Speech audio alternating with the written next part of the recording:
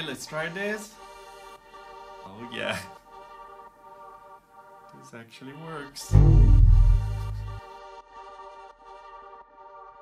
Hey, Ty here, so welcome to the VR Tech channel. So last week, Google actually announced Android XR, which is going to be the competitor to the spatial computing platform of the Apple Vision Pro and also Meta Horizon. So yeah, competition is coming. Unfortunately, we didn't see much. So Hjerde wasn't actually able to show the headset in news, but Google actually released the Android emulator, and we can actually see Android XR right in action with all the different details about it. So yeah, I installed it on my PC and I decided to use the Apple Vision Pro to actually try to emulate a bit what it means to actually use Android XR with the touch and also using your eyes like it happens on the Apple Vision Pro, of course. So let's discover this new operating system Android XR together in this video. Let's get into it.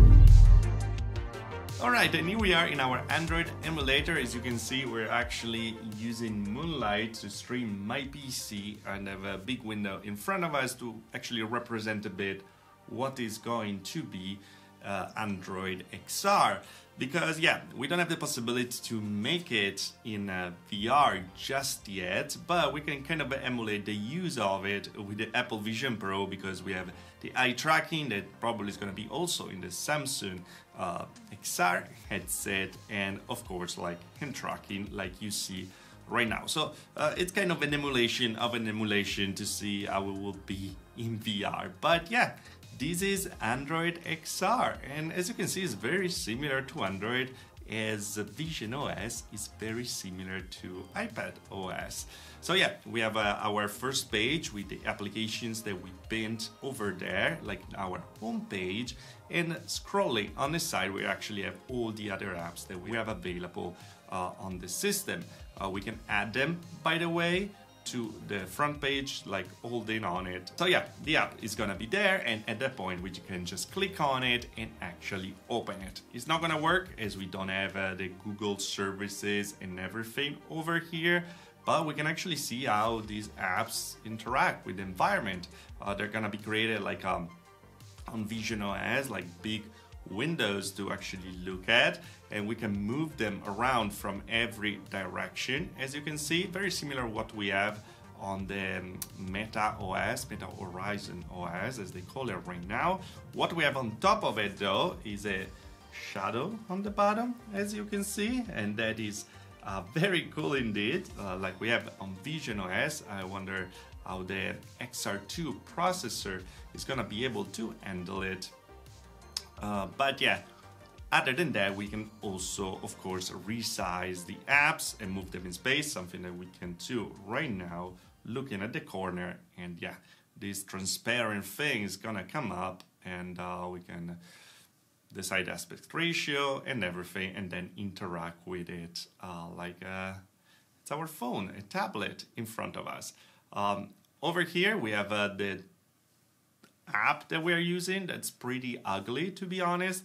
The ability to actually suspend the app, because I don't know how it's gonna work with the buttons for it, but here we have 3 buttons like it's happening on you know, regular Android. If you don't have any gesture, probably gonna have gestures for hand tracking, and we can open the multitasking that is gonna be over here when you suspend an app. So clicking on it again, we're gonna be able to open it like we had before. Here we go. It's pretty easy. It's pretty nice. It works pretty well right now. But yeah, we're not doing much.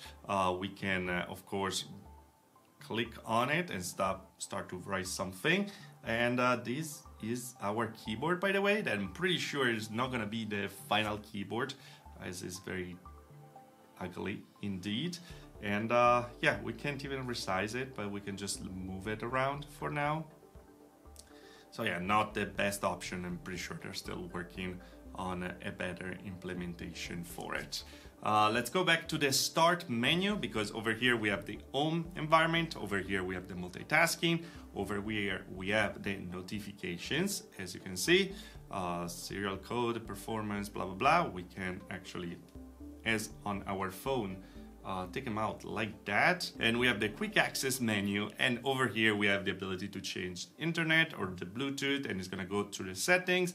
We have the boundary system, the pass-through that we can toggle in and out over here as well.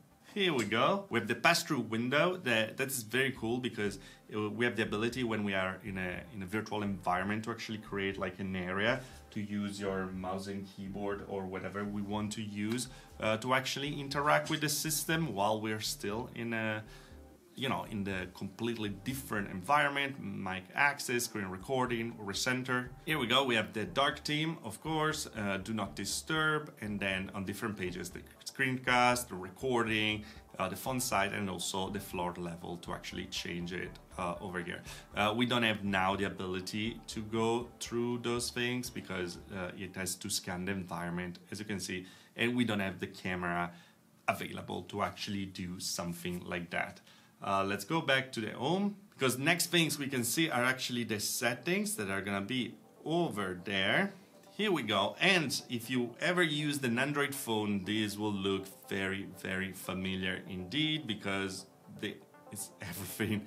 It's pretty much the same of what we have on our phone, with all the settings for notifications and stuff like that. This is the emulator, as you can see, and is running on Android 14, not 15, even if it's the latest release. Let's go to Play Store, of course, so we see if there are some apps available to download. And yeah, over here, get to know your XR device, immerse yourself in the future of endless entertainment, creativity, and productivity. I'm not able to scroll right now. Let's see if there's something down here. Let's make this bigger. And yeah, there are some apps. For some reason the scrolling is not working over here. All right, with the mouse it seems to work. So let's go in the app again, and Mirrorscape Tabletop RPG, and what it's saying is your device is not actually compatible. Darn it. This seems actually a very cool app, very similar to Demio, but very cool graphics. Look at that. It looks amazing. But yeah, it's not available yet. Also, it doesn't have very good reviews, so I don't know what's going on over here. Let's remember that this was just presented, and the SDK is actually for people to start to make app for like this device. And let's download Google Maps, right? We saw actually the demo on the keynote. And yeah, once installed, in theory, they should appear over here. So yeah, we got Maps and also Google Earth. Let's go on Maps first. And yeah, this seems to be the same interface that we have on tablets. Well, I can't really do that. Let's try something for multitasking. So let's open another app. Let's open Google Earth. Here we go, and this looks always extra cool. My connection is very bad, by the way, but let's see if we can get in Manhattan while we actually move the windows around, because as you can see, the multitasking over here works a bit differently from what we have on Quest and on the Vision Pro, because when you click on something, the other one gets in complete transparency, so you don't actually see the other app anymore unless these are completely not intersecting with each other. And so at that point you can actually select one or the other one and then decide what you look at. I think that Google Earth will look absolutely stunning in 3D. I really can't wait to see that, because it's an app that is absolutely fantastic in VR. But yeah, so this is the situation with the multitasking. We can move them around as we want, also in depth, but it's something that we can't do right now with the emulator. But yeah, when they go in front of each other, actually the one in front gets a full focus, and then clicking on the other, we get our kind of multitasking. So probably not the best visually appealing thing, but it does work. And as you can see, then all the apps stay open at the same time, or we can go in a multitasking again and go back, for example, to our third app, the Play Store, and yeah, we have it very big in front of us. So this is the situation. Also, they should have a button to actually rearrange everything. I believe it's this one over here when you have more apps open. So tidy up. Let's see what it does. And yeah, it did nothing.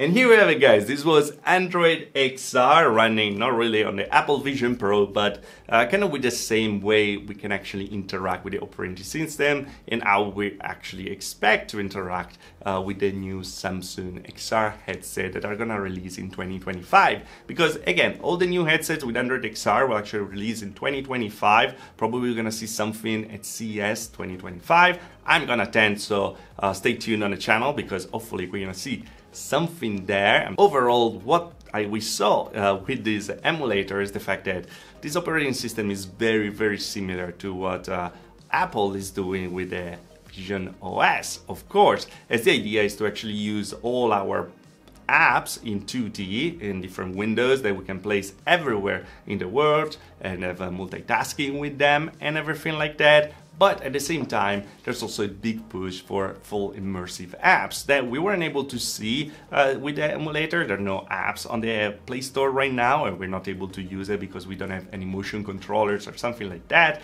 But it seems like Google really wants to bring a competition also to Meta when it comes to gaming. In fact, like, all the games created for Meta are actually created on a fork on Android that is Horizon OS. So it will not be too difficult to actually adapt it to Android XR. Guy from Virtual Desktop said that it took around 2-3 hours to actually adapt. He's like happy to work on Android XR. So yeah, everything seems to be very interesting because finally we're gonna have some big competition, not just to Apple with their very expensive headset, but also with Meta for some gaming stuff. That's what we like. I really think they can work a bit more on design to make this thing look a bit better because it feels a bit cheap. But yeah, functionality seems to be there. Beside the keyboard, that's for sure it's not the final one. Everything seems working in a good state. But anyway, most important, what do you think about it? Do you think that this is actually the direction for an operating system, or do you prefer the way Meta is doing it with the dock that is always present and then going through libraries and something like that? I think this one seems a bit more seamless. It really feels like using your phone, using your Android phone, and it's kind of less confusing than the Vision Pro so far for now, but yeah, it doesn't look as good, so hopefully they can work on that. But anyway, guys, this was Android XR, emulating it on the PC and emulating on the Vision Pro. That was a kind of a weird thing. If you want to do the same, the installation is super easy. I'm gonna leave the links in the description below. It takes some steps, but if you follow the guide with pictures and everything, don't worry, you're not gonna get lost. It's gonna work. And if you have a PC or even a Mac with the ARM processors, it's gonna be completely fine. And you can try Android XR yourself and see if you like it and what you would like to see changing. Or if you're a dev, make your own app for it. But anyway, guys, as always, if you liked the video, like. If you didn't like the video, dislike. Subscribe to the channel for more of VR tech. If you really love the channel, join button on there. Later on further, also the Patreon. Thanks to the patrons to join the channel, of course. Stay tuned for CES 2025. That's gonna be soon, from the 7th to the 10th of January. And I see you guys next video. Thanks for watching.